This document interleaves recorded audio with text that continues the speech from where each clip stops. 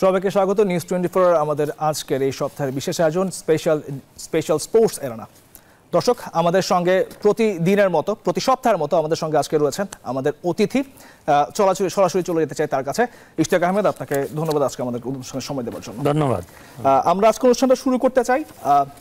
BPL যেহেতু চলছে, আর এরই মধ্যে সবচেয়ে বড় যদি কোনো খবর বলি, বিসিবির বোর্ড সভাটা, সেখানে 3 ফরম্যাটের জন্য নতুন অধিনায়ক নির্বাচন করা হয়েছে।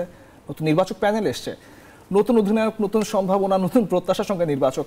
কেমন দেখছেন আপনি পুরো ব্যাপারটা, যদি আপনাকে জিজ্ঞেস করি? ধন্যবাদ Tanmoy. Changes is always good. পরিবর্তন সবসময় ভালো কিছুই বয়ে নিয়ে আসে। চেঞ্জেস, এই পরিবর্তনটা আমি বলবো অবধারিত ছিল। আমরা জানি যে চেয়ারম্যান সিলেক্টরকে নিয়ে অনেক দিন ধরেই কথাবার্তা হচ্ছিল, এবং ক্যাপ্টেন্সি নিয়েও একটা ইস্যু ছিল অনেক দিন ধরেই। ক্যাপ্টেন্সিটা অবশ্য আমার যতটুকু মনে পড়ে, correct me if I am রং, সাকিব কিন্তু বলেছিল যে ওয়ার্ল্ড কাপের পরে সে একদিনের জন্য অধিনায়কত্ব করবে না, কিন্তু বিসিবি কেন জানি না একটু বেশি হয়তো বা সাকিবের উপর নির্ভরশীল হয়ে গেছিল কিংবা হতে চাচ্ছিল।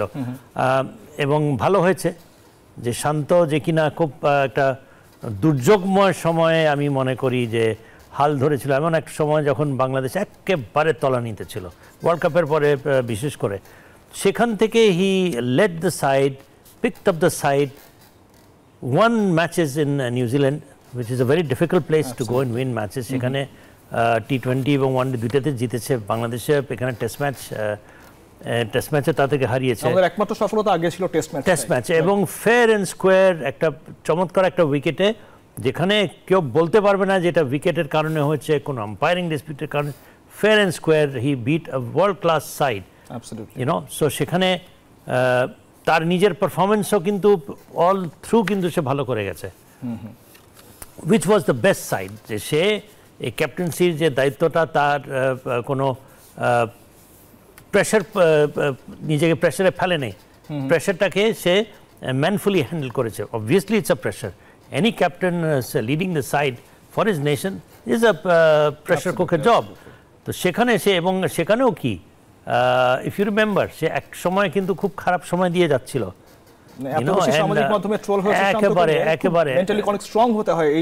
কতখানি স্ট্রং হতে হয়, সেখান থেকে সে, আমি সবসময় যে কোনো সুযোগ পাই আমি এই কথাটা বলি, এই জিনিসটা আমরা সবসময় সবার মধ্যে দেখি নাই, অনেকে কাবু হয়ে যায়। This guy took the criticism. Yes, he said that he was under pressure, tough time গেছে, সে কিন্তু মেনশন করেছে, but he always fought back, এবং so much so that যে এমনই একটা ফর্মে এসছে, সে ফেরত এসছে যে you could say that this guy has, এবং সিলেক্টরদেরকেও কিন্তু এখানে তোমাকে সাধুবাদ দিতে হবেই, বিকজ তারা কিন্তু পারসিস্ট করেছে, তারা কিন্তু কন্টিনিউ করেছে, তারা কিন্তু আশা ছাড়ে নাই। সো দিস ইজ ওয়ের আমি মনে করি যে কিছু কিছু ক্ষেত্রে সিলেক্টরদেরকেও আমার মনে হয় যে প্রয়োজনে বেশি একটু সমালোচিত হয়েছে। বাট কামিং ব্যাক টু শান্ত, আমার মনে হয় এই পরিবর্তনটা ভালো ছিল। 3টা ফরম্যাটই তাকে দেওয়া হয়েছে, এবং আশা করি যে তাকে যেন ফেল করতে দেওয়া হয়। গ্রাফ তো হয়, যখন ভালোর দিন যায় তখন সবাই মাথায় করে নাচবে, খারাপ হলে তো ওর সময় খারাপ যাবে, এটা আমাদেরকে, আমি বলবো না আশা করা উচিত, বাট এটা একটা ধারাবাহিকতা, এটা একটা দিস ইজ থাকবে, সেখানে যেন তাকে ব্যাক আপ করে। এটাই আমার আশাটা হচ্ছে, যে পরিবর্তনটা ভালো, পরিবর্তনের যেন সাময়িকের জন্য না হয়, দীর্ঘস্থায়ী হয়। দীর্ঘস্থায়ী হতে গেলে তার উপরে একটু ধৈর্য রাখতে হবে, একটু আস্থা রাখতে হবে। আপনি মাঝখানে নির্বাচকদের কথা বললেন, যে নির্বাচক, ইয়েস, কামিং ব্যাক টু, আমি মনে করি যে চমৎকার একটা সিদ্ধান্ত হয়েছে।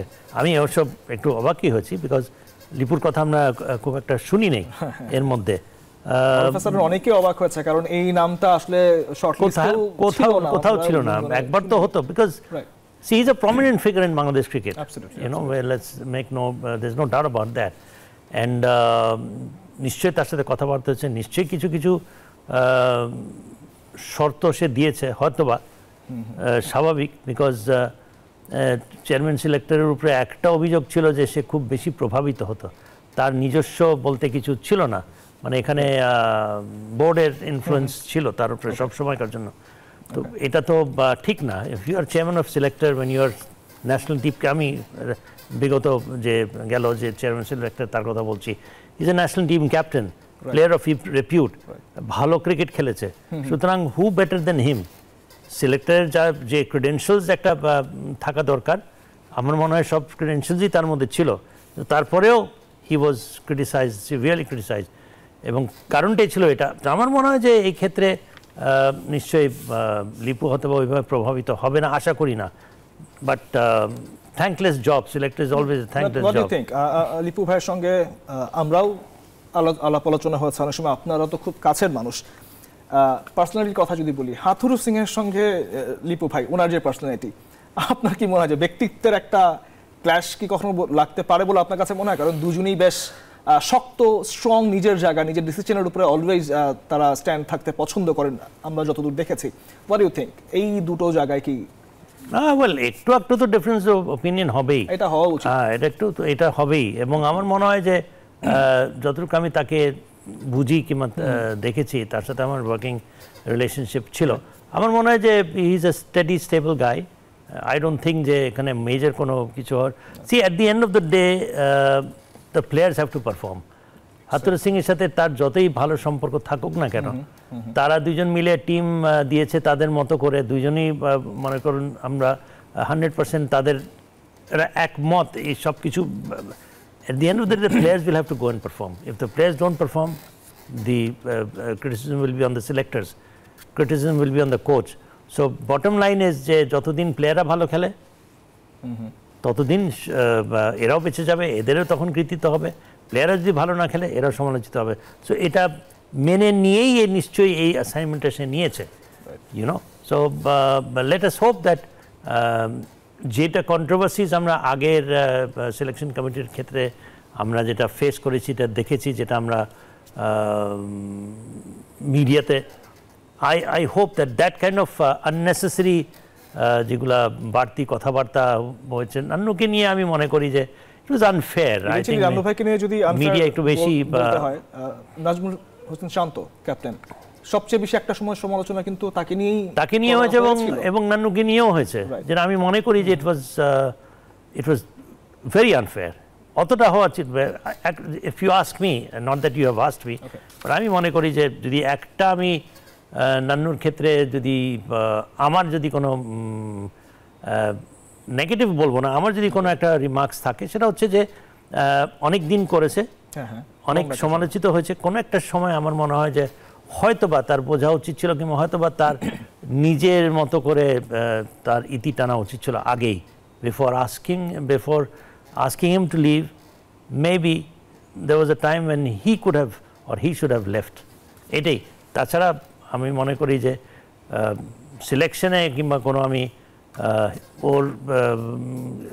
আমি বড় কোনো এখানে দোষ দিন, প্লেয়ার টিম যদি ভালো না খেলে ওর কি করার? ওয়ার্ল্ড কাপে যেটা হয়েছে, দুর্দান্ত টিম ছিল, এই টিমটাই ছিল। So he was not alone in this whole process. He is not the only man. He could be conveying as the chairman of selectors, আর এটাও কিন্তু বোর্ড থেকে কিন্তু অ্যাপ্রুভ হয়। টেক ইট ফ্রম মি, সিলেক্টরদের কাজ হচ্ছে two present the team, final approval কিন্তু board দেয়। সুতরাং why should he be criticised? আমার কথা হচ্ছে যে absolutely why should he be criticised? যে এখানে আমরাও এটা বলি যে অনেক ইনফ্লুয়েন্সড হয়েছে, সেটাও আমার মনে হয় 100% ঠিক না। বিকজ এনি টিম, আমরা অন্তত কোনো এক সময় তো আমিও পড়েছিলাম, আমি তো জানি যে এই প্রসেসটা কীভাবে ক্যারি আউট করা হয়। দিস ইজ এক্স্যাক্টলি, এবং সিলেক্টরদেরকে জিজ্ঞেস করা হয় যে প্রত্যেকটা সিলেকশন, প্রত্যেকটা প্লেয়ারের এমনিতে তো 15-16 জনের মধ্যে 11 জন কে হবে উই নো, 2-3টা প্লেয়ার নিয়েই না হয় কথাবার্তা হয়। সো আই থিঙ্ক দ্যাট এইবারে যেটা হয়েছে, বোর্ড মানে আমার মনে হয় যথার্থ একজনকে চেয়ারম্যান অফ সিলেক্টর। এখানে আপনি বোর্ডকে সাধুবাদ জানাবেন কিনা? কারণ ইউজুয়ালি যেটা হয় যে যে কোনো ডিসিশন হতে যাচ্ছে বা হতে পারে, গণমাধ্যমে এসে খবরটা আগে থেকে চলে আসে। সাকিব আল হাসান এই শ্রীলঙ্কা সিরিজে খেলবেন না, অনেক আগে থেকে গণমাধ্যম জানে, যে কোনোভাবেই হোক জানে। বোর্ড আমার মনে হয় প্রথমবারের মতো কাজটা করলো, কাউকে না জানিয়ে। সাধুবাদ পাবার যোগ্য কিনা বোর্ড এই কাজটার জন্য স্পেশালি? What you think? আমি মনে করি সাধুবাদ পাওয়ার তাদের পাওয়া উচিত। আর তা না হলে আমরা, বিকজ সে যে একজন যোগ্য এখানে সিলেকশন করেছে, যোগ্য লোককে এভাবে কারো, আমার মনে কারো কোনো এখানে সন্দেহ নাই। কিন্তু যদি বোর্ড আগে ডিসক্লোজ করতো খামাখামাকে এটা নিয়ে অনেক বেশি চর্চা হতো, সেটা না করে এবং সেটা বোর্ড কনফিউশনে পড়ে যেত, সেটা না করে অবশ্যই প্রভাবিত করে অ্যাবসলিউটলি। তো সেই জন্য আমি মনে করি ইট ওয়াজ আ sensible thing to do, to keep quiet, because Sujana তার ইন্টারভিউতে শুনলাম he didn't know, I am sure হয়তো দুই একটা বোর্ড মেম্বারের সাথে কথাবার্তা বলে এই সিদ্ধান্তে এসছে। না, I think I don't see anything wrong in it. সাকিবের কথা বলতে চাই, যেহেতু মাত্রই বললাম যে সাকিব সামনে যে শ্রীলঙ্কা সিরিজটা হচ্ছে, এই সিরিজে প্রথম দুটো ওয়ানডে এবং টি-20 সিরিজে সাকিব আল হাসান নেই। হোয়াট ইউ থিঙ্ক, মানে আপনার কাছে কি মনে হয় যে সাকিব মাঝখানে একটু খারাপ সময় চলছিল বিপিএল, এখন দুর্দান্ত ফর্মে আছে, এই কদিন পরে কিন্তু বিশ্বকাপ, তার আগে এই সিরিজে সাকিব খেলছে না, বিশ্রামের জন্যই হয়তো নিঃসন্দেহে, কিন্তু এই যে টিমটা দিয়েছে, নতুন সিলেক্টরের যে টিম দিয়েছে, এই টিমটা শান্তর অধীনে আপনার কাছে কোনো সাকিবকে ছাড়া নিউজিল্যান্ডের মাটিতে আমরা যেটা করে এসেছি, দেশের মাটিতে সেই প্রস্তুতিটা সাকিবকে ছাড়া কেমন হতে পারে? দেখেন, আমি মনে করি যে কোনো একটা সময় তো আসবে ওকে ছাড়া আমাদেরকে এগিয়ে যেতে হবে, এবং খুব বেশি দিন নাই যেখানে এই দিনটা আসবে। সুতরাং আমার মনে হয় যে সময় মতোই সিদ্ধান্তটা নিয়েছে। দুঃখজনক যে because Shakib himself expressed his আনঅ্যাভেলেবিলিটি, সে নিজে বলেছে সে থাকবে না, আর তা নাহলে কিন্তু বোর্ড কিন্তু তাকেই করতো। সেটা করলে কি ভালো দেখাতো? প্রথমত হচ্ছে যে সে নিজে বলেছিল যে ওয়ার্ল্ড কাপের পরে সে করবে না, আর দ্বিতীয়ত শান্ত যখন ক্যাপ্টেন হয়েছিল নতুন করে, যখন মানে তাকে যখন দেওয়া হলো, কোন সময়ে সাকিবকে দেওয়া হয়েছে, শান্তকে দেওয়া হয়েছে, এবং সে ক্যাপ্টেন হয়ে সে কি করতে পেরেছে যদি আমরা দেখি, how ফ্যান্টাস্টিকলি well he had lead the side from pulling the team out of rock bottom একটা পজিশনে ছিল। He performed well himself, he beat teams outside of the country, he won a test match. What more can you ask from a player? So it would have been very unfair যদি board এত কিছুর পরে, যেখানে board খুঁজছে আগামী দিনের জন্য একজন ক্যাপ্টেনকে, তো সেটা আমার মনে হয় ভালো দেখাতো না। এবং আমি বোর্ডের এই জিনিসটা বুঝে উঠতে পারিনি যে কেন এত নির্ভরশীল সাকিবের উপরে, সেটা টিমের উপরে ভালো একটা প্রভাব পড়ার কথা না। যদি ওই অ্যাটিটিউড থাকে তাহলে শান্ত বলবে আমি তাহলে কি করলাম, অন্যান্য প্লেয়ারও বলবে তাহলে আমাদের মূল্য কোথায়? যদি একজনকে এত প্রাধান্য দেওয়া হয়, একজনকে যদি এত অগ্রাধিকার দেওয়া হয়, তা আমরা কি করলাম, আমরা কি পারফর্ম করি না? সো টিমের মধ্যে একটা ডিসকর্ড চলে আসে, ডিসকন্টেন্ট চলে আসে। এটা আমি বলবো বোর্ড দায়ী হতো। গুড দ্যাট বেটার সেন্স প্রিভেইলড এবং শান্তকে ক্যাপ্টেন করেছে। I hope, as I said earlier, দীর্ঘমেয়াদীর জন্য জানা হয়। আমরা সেই প্রত্যাশা করি। সাকিব এই মুহূর্তে যেহেতু চট্টগ্রামে খেলছে, আজকেও রংপুরের সঙ্গে খেলা আছে, ম্যাচের আগে সাকিবের সঙ্গে কথা বলেছেন আমাদের সহকর্মী শুভদেবনাথ। আমরা একটু এক ঝলকে দেখে আসি আমাদের সহকর্মী শুভদেবনাথ সাকিব আল হাসানের সঙ্গে কি কথা বলেছেন, যদি একবার দেখে নিই আমরা। আপনার আশা থাকতে পারে, কয়েকজনের আশা ছিল আমি জানি না। 23 বিশ্বকাপ এটা অনেক পেছনের বিষয়, এই বিষয় নিয়ে আসলে কোনো মন্তব্য এখন আর করার মতো কিছু আছে বলে আমার কাছে মনে হয় না। গেল বছরের ওয়ানডে বিশ্বকাপের পারফরমেন্স নিয়ে এমন বিস্ফোরক মন্তব্য সাকিব আল হাসানের। সামনের দিকে তাকানো উচিত, সামনের জিনিসগুলো দেখা উচিত। ব্যাটিং অর্ডারে পরিবর্তনের অজুহাতে 2023 সালে বিশ্বকাপে নাটকীয়ভাবে তামিমের না যাওয়া, কিংবা 2011 সালের বিশ্বকাপে মাশরাফির খেলতে না পারা, দুই আসরে বাংলাদেশের অধিনায়কের দায়িত্ব পালন করা সাকিবের কাছে ছিল সেই প্রশ্ন। না, এইসব বিষয় নিয়ে কথা হয়েছে এবং এগুলো আসলে পাবলিকালি বলার কোনো বিষয় না, যেগুলো নিয়ে আমার কাছে মনে হয় কথা বলতে হবে পাবলিকালি। যদি ওরকম কোনো বিষয় হতো তাহলে আমি অবশ্যই বলতাম। মিরপুরের ক্রিকেট পাড়ায় গুঞ্জন চান্ডিকা হাথুরা সিং এর কারণে ক্যাপ্টেন্সি ছেড়েছেন সাকিব। সে কারণে হাথুরা সিং এর প্রশ্ন মেজাজ হারালেন মিস্টার 75। এইরকম প্রশ্নগুলো আসলে খুবই অবান্তর আমার কাছে মনে হয়। মানে জ্ঞানের পরিধি যাদের কম তারা এই ধরনের প্রশ্ন করে। যারাই আসে সবাই ভালো কাজ করার জন্যই আসে, বাংলাদেশের ক্রিকেটের ভালোর জন্যই কাজ করতে চায়। এক একজনের কাজের ধরন এক এক রকম হতে পারে, কারো পছন্দ হবে কোনোটা, কারো পছন্দ হবে না, এবং এটা খুবই নর্মাল। চোখের সমস্যা অনেকটাই কেটেছে সাকিবের, তারপরও খেলছেন না শ্রীলঙ্কা বিপক্ষে ওয়ানডে আর টি-20 সিরিজেও। টেস্টে ফেরা নিয়েও আশাবাদী নন সাকিব আল হাসান। Shubhodeb Nath, news 24, জৌরামে Chowdhury stadium, Chittagong. সাকিব নিয়ে কথা বলছিলাম, একটু বিপিএলে ফিরে আসি সাকিবের কথা ধরেই। সাকিবের চোখে একটু সমস্যা ছিল, ব্যাক প্যাচে চলছিল, বল হাতে ভালোই করছিলেন, যেটা সবসময় করে, ব্যাট হাতে হঠাৎ করে জ্বলে উঠলেন। একই সঙ্গে বিপিএলও রান আসা শুরু করলো। চট্টগ্রাম পর্বের সোফার যদি বলা হয়, বিপিএলকে সোফার কিভাবে মূল্যায়ন করবেন প্রথম থেকে যদি বলতে বলা হয়?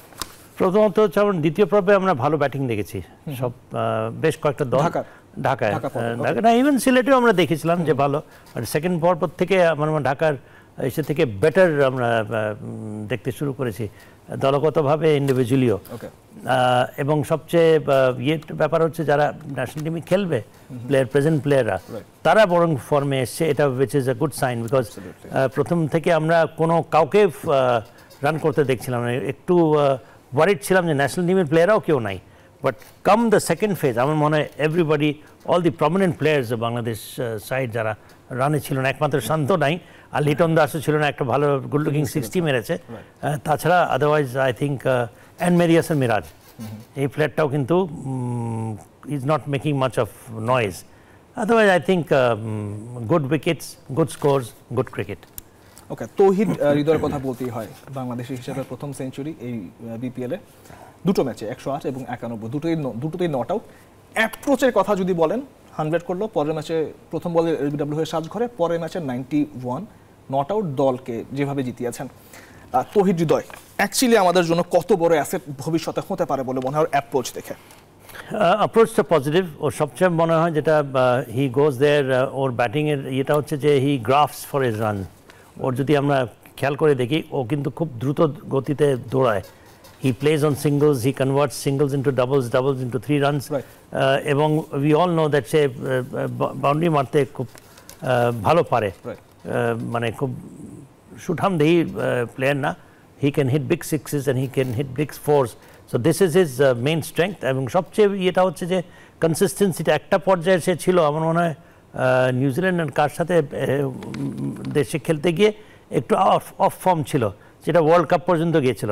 বাট তারপরে আমার মনে হয় যে নাও he is back to his own self, যেরকম শুরু করেছিল আমার মনে হয় এখন সে ধারাবাহিকতা সে বজায় রাখেন। অ্যান্ড যে অর্ডারে সে ব্যাটিং করে, he has established himself as one of the কি প্লেয়ার্স অফ দি সাইড। এবং এই কনসিস্টেন্সি ধরে রাখতে পারে till the world cup, fantastic আমাদের জন্যই। Absolutely, absolutely. এই বিপিএল এর মধ্যেই ধারাভাষ্যকাররা বলছিলেন যে অস্ট্রেলিয়ার ম্যাক্সওয়েল যেভাবে টপ ট্রিপে ব্যাট ধরে, টপ হ্যান্ডেল ব্যাট ধরে, ওর ব্যাট ধরার স্টাইলটা অনেকটা এরকম। ও যখন ব্যাট হিট করে, মানে that shot reminds them of Maxwell, Glenn Maxwell. হ্যাঁ, ওয়েল, তার ফ্লেক্স, তারপরে তার লেগ সাইড শটস, তার all over the wicket, round the wicket সে যেরকম শটস নেয়, সিঙ্গলস যেভাবে বানিয়ে বানিয়ে সে খেলে, তারপরে তার যেটা বললাম যে ইজ সো ফিট, তার রানিং মিডল উইকেটস এবং তার পজিটিভ অ্যাপ্রোচ, যেটা আমি মনে করি যে অন্যান্য প্লেয়ারদের মধ্যে যদি এই গুণাবলীটা থাকতো, how quick he runs and realise on singles and doubles. 4 ছক্কার খেলা তো আমরা জানি T20, বাট এই একটা প্লেয়ার যার মধ্যে এই জিনিসটা আছে, ইনিংস বিল্ড আপ করা, looking for singles, rotating the strike, which is very important in all forms of the game, particularly this form of the game. So he has আমার মনে হয় আয়ত্ত করতে পেরেছে তার the requirements, যে জন্য you can plan and you can execute better if you have all these soft hand দিয়ে খেলা. So I think it's almost a complete batsman আমি যদি বলি। Absolutely. বিপিএল এর কথা বলতে চাই, রংপুর রয়েছে এই মুহূর্তে টেবিলের সবার উপরে, সবার নিচে রয়েছে ঢাকা। এই পর্যন্ত বিপিএল এর ইতিহাসে কেউ টানা 10টা ম্যাচ হারে নাই। দল হিসেবে খারাপ আপনি বলতে পারবেন না, খাতা কলমে। What went actually wrong to them? What do you think? মানে একটা দল টানা 10টা ম্যাচ বিপিএল এ হারবে? আমার মনে হয় অ্যাকচুয়ালি ইউ রাইট যে দল খারাপ না, কিন্তু এইবারকার বিপিএল এ প্রত্যেকটা সাইডই কিন্তু ব্যালেন্স সাইড। ঢাকার দুর্দান্ত দুর্দান্ত সাইড না হলেও ভালো সাইড। বাট আই থিঙ্ক এটা লিডারশিপের একটা প্রবলেম ছিল। Mosaddek is a fantastic player, I mean domestic ক্রিকেটে ভুরি রান করে, international ক্রিকেটেও he is not been a failure, he is not been a complete failure. এখন অনেক প্লেয়ার হয়ে গেছে ওর পজিশনে, যে কারণে তার জায়গা বানানোটা একটু হয়তো অসুবিধা হচ্ছে। এই প্লেয়ার যে কিনা YONO middle order batsman, he is going lower down the order, এবং সে যেখানে যাচ্ছে সেখানে রান পাচ্ছে না, এটাই হচ্ছে সবচেয়ে দুঃখের বিষয়। এবং সে বোলিংয়েও খুব একটা করতে পারেনি, অথচ আমার মনে হয় যে one of the leading batsman in the side. But or leadership if you don't score runs, you can't motivate the others, and if you can't motivate the others, then you're not the leader that a team needs. Absolutely. আপনি আমরা মোসাদ্দেক নিয়ে কথা বলছি, শান্ত কিন্তু এই BPL এর কথা যদি বলি খুব একটা ভালো করতে পারেন না, কিন্তু তারপরও কিন্তু সামনে নতুন দায়িত্ব, সেই আশা করি সেই নতুন দায়িত্বের আগেই হয়তো সে স্বরূপে ফিরবেন। শান্তকে নিয়ে ছোট্ট একটা স্টোরি রয়েছে আমাদের কাছে, যদি এক ঝলক আমরা একটু দেখে আসি সেই স্টোরিটা। সাগরিকার আউটার স্টেডিয়ামে ঢুকতেই শুভেচ্ছায় ভাসছিলেন টাইগারদের নয়া অধিনায়ক নাজমুল হোসেন শান্ত। সিলেট স্ট্রাইকার্সে টিম ম্যানেজমেন্টের পাশাপাশি বিদেশিরাও তাকে অভিনন্দন জানান। গলার সমস্যায় ভোগা নাজমুল শান্ত প্র্যাকটিসে সানিয়ে নিলেন নিজেকে, ফাল্গুনের মিষ্টি রোদে নিজেকে প্রস্তুত করে নিলেন। টাইগার ক্রিকেটে নেতৃত্বের ভার আর মনে স্বপ্ন বুনেই সামনে তাকানোর চেষ্টা। জাতীয় দলের ম্যানেজারের দায়িত্ব সামলানো নাফিস ইকবাল অনুজকে দিলেন সাহস, বলেন ক্যাপ্টেন্সির সব ধরনের কোয়ালিটি আছে শান্তর মধ্যে। আমি ওর সাথে লাস্ট সিরিজ নিউজিল্যান্ডে করেছি। হি as I told you that he is very come as a person, very composed, এবং I really enjoyed working with him and he showed that he is a great quality of leadership. Injury কাটিয়ে ফিরে বরিশালের জার্সিতে perform করে যাচ্ছেন মোহাম্মদ সাইফুদ্দিন। বয়সভিত্তিক দল থেকে শান্তর সঙ্গে খেলায় তাদের মধ্যে বন্ধুত্ব ও মধু। ক্যাপ্টেন হিসেবে শান্ত পাশে থাকবেন বলেও অভিমত এই অলরাউন্ডারের। তো সবথেকে অবশ্যই আমরা বেশি খুশি, কারণ আমরা অনেকদিন ধরে সে বাল্যকাল থেকে বয়সভিত্তিক খেলে আসছি, দীর্ঘদিন আবনের হয়ে খেলছি। তো আমাকে আসলে ও ভালো বুঝবে। ওর চোখের সামনে আমি অনেকগুলো সেরা ইনিংস, সেটা ব্যাটিং হোক বোলিং হোক করে দেখিয়েছি। তো ইনশাল্লাহ আমাকে ও সাপোর্ট দিবে, ইনশাল্লাহ আমার বিশ্বাস। আপাতত আগামী 1 বছর জাতীয় দলের দায়িত্ব সামলানো নাজমুল শান্ত ক্যাপ্টেন্সির মিশন শুরু হবে মার্চে শ্রীলঙ্কা বিপক্ষে সিরিজ দিয়েই। Shubhodeb Nath, news 24, Zahur Ahmed Chowdhury stadium, Chittagong. সাইফুদ্দিনের শুভ কামনা জানাচ্ছেন শান্তকে, আর সঙ্গে নাফিস ইকবাল তো রয়েছেনই। সাইফুদ্দিনের কথা স্পেশালি একটু বলতে হয়। বিপিএলের শুরু থেকে ছিলেন না, ইনজুরি থেকে ফিরলেন, চমৎকার খেলছেন। একটা সময় সাকিব আল হাসানের খুব পছন্দের ক্রিকেটার ছিলেন। সাকিব আল হাসানও তার উপরে বিশ্বাস করেছিলেন যে as a fast bowling allrounder হিসেবে আমাদের জাতীয় দলে চমৎকার সার্ভিস দেওয়ার ক্ষমতা রয়েছে সাইফুদ্দিনের। বিপিএল এর মাঝপথে ফিরে এসে চমৎকার পারফর্ম করা, জাতীয় দলের খুব সামনের সময়গুলোতে ডাক পাওয়ার জন্য সাইফুদ্দিনের জন্য খুব ভালো কিনা ভাইব কিনা। আমি মনে করি Saifuddin is the type of player যেটা বাংলাদেশ দল খুঁজছিল। একজন bowling allrounder, late order batting করে, ফ্যান্টাস্টিক। আমি মনে করি ফর বোলিং অলরাউন্ডার হিসাবে সে he can also claim as a batsman, batting allrounder. তার চমৎকার তার technique, hard hitting batsman. World কাপেও কয়েকটা ভালো ভালো ইনিংস খেলেছে। তারপরে পুরনো বলে সে হি ক্যান রিভার্স সুইং, তার স্লোয়ার ওয়ান, তার ভেরিয়েশনস যেটা দরকার। খুব বেশি ফাস্ট বোলিং করে না, 128, 32, 33 মধ্যেই থাকে, but effective. So he needs to B fit. ওর জিনিসটা হচ্ছে, এবং শান্তরা যে সময় ওয়ার্ল্ড কাপ সেমিফাইনাল যেখানে এখানে হয়েছিল, যে আন্ডার-19 ওয়ার্ল্ড কাপ, যেটা মেহেদী Hasan Miraj one the man of the tournament, সে কিন্তু ওই দলের প্লেয়ার। ওই দলের কিন্তু অনেকেই আছে, অ্যান্ড হি সেড যে যদি সুযোগ পায় শান্ত তাকে ব্যাকআপ দেবে। আমিও মনে করি তাই। Let's hope that he gets back to national team. আমরা সেই প্রত্যাশা করি। শেষ প্রশ্নটা আপনার কাছে করতে চাই আজকে অনুষ্ঠানে আপনার কাছে। নান্নু ভাই নির্বাচকের পদ থেকে সরে গেছেন, হাবিবুল বাশার সুমনকে সরিয়ে দেওয়া হয়েছে। বলা হয়েছে যে তাদেরকেও বিসিবির কোনো না কোনো জায়গায় দেওয়া হবে। কোন জায়গাটায় গেলে আপনি খুশি হবেন এই দুই সাবেক নির্বাচককে? আমি মনে করি যে আন্ডার-19 টিম কিংবা হাই পারফরমেন্স কিংবা বেঙ্গল টাইগার্স যে টিমের সাথে এই প্লেয়ারদেরকে যদি ইয়ে করা হয়, তাদের রিচ এক্সপিরিয়েন্সটাকে কাজে লাগানো, আন্ডার এজ লেভেলে যে কোনো একটা ইস্যুতে আমি মনে করি যে বোথ নান্নু এবং সুমন তারা অনেক সার্ভিস দিয়েছেন ন্যাশনাল টিমকে। এখন it is about time that we get something back from them. Selector হিসাবে যতটুকু করেছে, আমার মনে হয় যে সেখানে অত কিছু দেওয়ার নাই। আমি মনে করি যে সে টিম ডিরেক্টর হিসাবে কিংবা কোচ হিসাবে যদি তাদেরকে কোনো ইয়ে দেওয়া হয় আন্ডার এজ লেভেলে, বিশাল ইয়ে হবে। আরেকটা প্রশ্ন আপনাকে করতেই হচ্ছে, যেহেতু আপনি এজ লেভেলে কথা বলছেন, হান্নান সরকারও রয়েছেন হচ্ছে লিপু ভাইয়ের সঙ্গে। হান্নান সরকার নির্বাচক হিসেবে পরীক্ষিত, তার হাত ধরে বাংলাদেশ যে সফলতা পেয়েছে, নিঃসন্দেহে জাতীয় দলের চেয়ে বেশি যদি আমি বলতে চাই, ওয়ার্ল্ড কাপ জিতেছে হান্নান সরকারের অধীনে, তার সিলেকশনের আন্ডারে। হান্নান সরকার সেখানে জাতীয় দলের এখন জুনিয়রদের ছিল, এখন বড়দের সিলেক্টর। যদি জানতে চাই যে জাতীয় দলে আসলে হান্নান সরকারের যে বয়স বা যেই সময়টা তিনি এইজ লেভেলে দিয়ে এসছেন, যে প্লেয়াররা আছেন বয়সের খুব একটা পার্থক্য আমি বলবো না, যেটা লিপু ভাইয়ের সঙ্গে রয়েছে, তো আন্ডারস্ট্যান্ডিং এর যে ব্যাপারটা রয়েছে এটা নিশ্চয়ই অনেকখানি উদ্বুদ্ধ করবে জাতীয় দলের ক্রিকেটারদের। আপনার কাছে কি মনে হয়? হ্যাঁ, অ্যাবসলিউটলি, এবং হি রিচলি ডিজার্ভস দিস। এই প্রমোশনটা যে পেয়েছে সে হি আর্নড ইট আমি মনে করি। এবং তার সাথে অনেকবার আমার ইন্টারাকশন আছে, আমি মনে করি তার মধ্যে সেই জিনিসটা আছে যে প্লেয়ারদের টেকনিক্যাল, প্লেয়ারদের স্কিলস, প্লেয়ারদের স্ট্রেংথস উইকনেসের সম্বন্ধে তার যথেষ্ট জ্ঞান আছে। এবং আন্ডার-19 প্লেয়ারদেরকে অনেককে সে দেখেছে। আমার মনে হয় লিপুর জন্য আইডিয়াল একজন সহকর্মী আমি মনে করি হান্নান সরকার, যে কিনা সাজেস্ট করতে পারবে এবং লিপুকে গাইড করতে পারবে, because he will also need Lipu will also need a helping hand and guidance, and I think none better than Hannan Sarkar. So I think this is also a fantastic decision.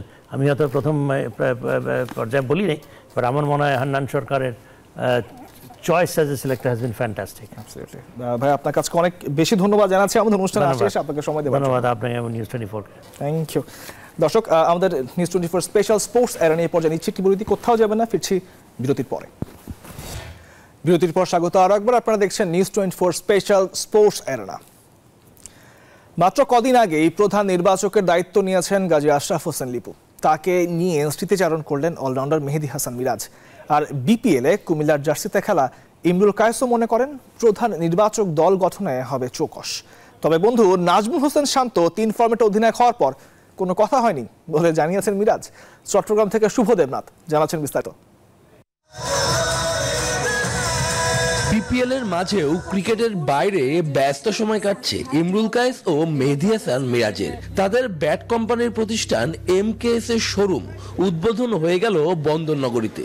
উপস্থিত ছিলেন স্থানীয়রাও। 3 ফরম্যাটে ক্যাপ্টেনের দায়িত্ব দেওয়া হয়েছে নাজমুল শান্তকে। বন্ধু দায়িত্ব নেওয়ার পর তার সঙ্গে এ বিষয়ে কোনো কথা হয়নি মিরাজের। ট্রাভেলের ভিতরে আছি, এর জন্য হয়তো ওর সাথে আমার কমিউনিকেট হয়নি। আমরা একসাথে ক্রিকেট খেলা স্টার্ট করেছিলাম 2009 থেকে। ও এখন লিড দিচ্ছে, তো এটা অবশ্যই আমার কাছে ভালো লাগার বিষয়। আর প্রধান নির্বাচকের দায়িত্ব পেয়েছেন গাজী আশরাফ হোসেন লিপু। নতুন প্রধান নির্বাচককে নিয়ে কথা বলেন এই অলরাউন্ডার।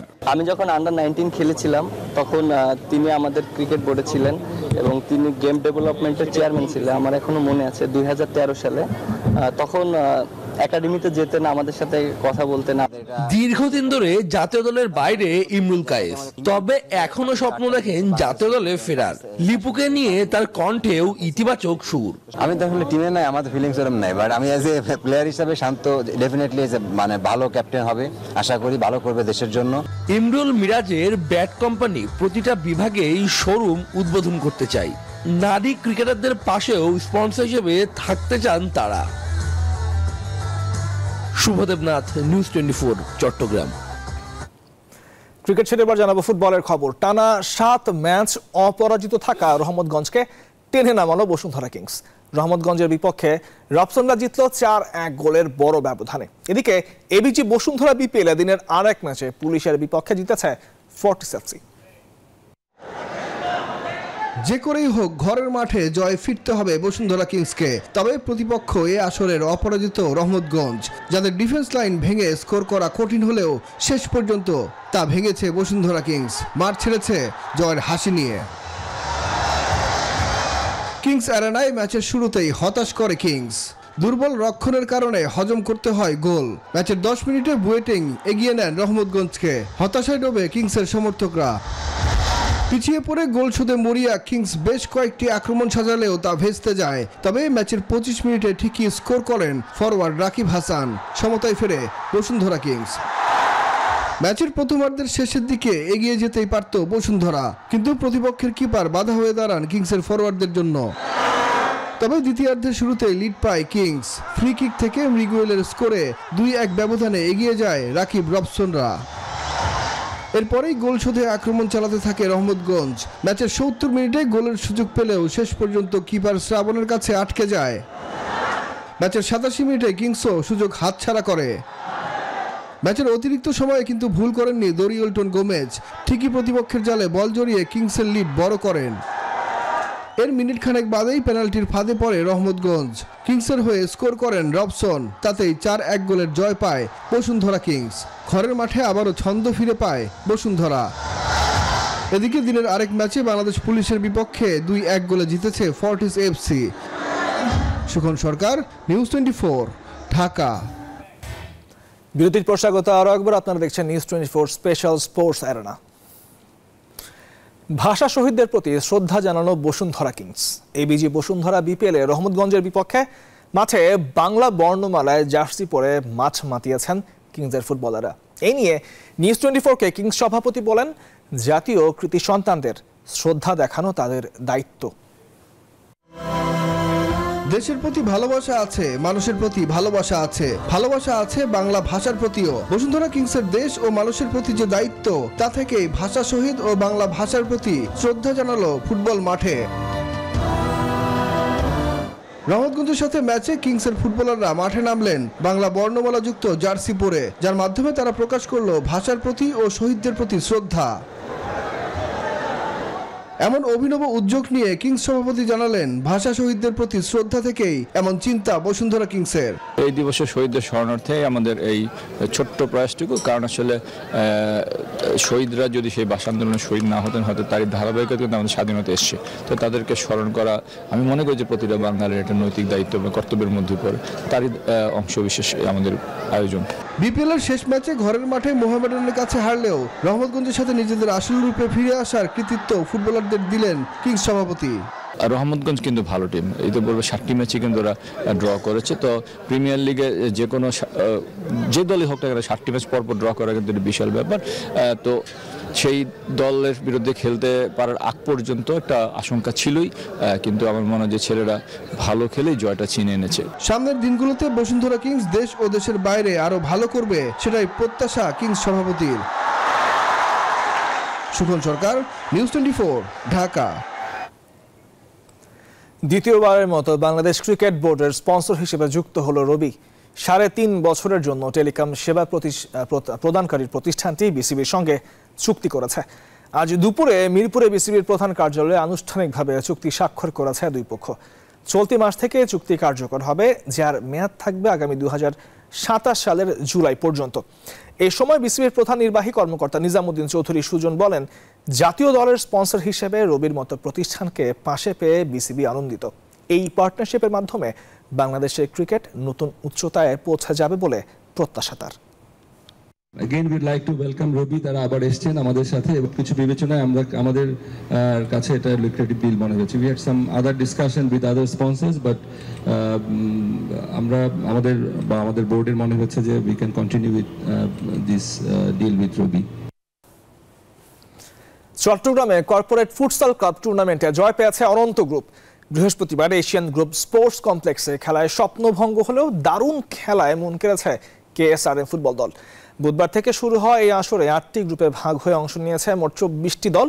5 দিনব্যাপী চলা এই আসরে মোট ম্যাচ হয় 39টি। আগামী রোববার আসরের ফাইনাল। এর আগে টুর্নামেন্টের দ্বিতীয় দিনে পুরস্কার বিতরণী অনুষ্ঠানে উপস্থিত ছিলেন কেএসআরএম এর উপ ব্যবস্থাপনা পরিচালক সেলিম উদ্দিন, শাহরিয়ার জাহান রাহাত, এশিয়ান গ্রুপের পরিচালক ওয়াসিন ফন আহমেদ সালাম, উপব্যবস্থাপনা পরিচালক সাকিফ আহমেদ সালাম, কেএসআরএম এর গণমাধ্যম উপদেষ্টা মিজানুল ইসলাম, সহকারী মহাব্যবস্থাপক এবিএম গোলাম কিবরিয়া, জ্যেষ্ঠ ব্যবস্থাপক তাজউদ্দিন, উপব্যবস্থাপক মনিরুজ্জামান রিয়াদ সহ আরও অনেকে।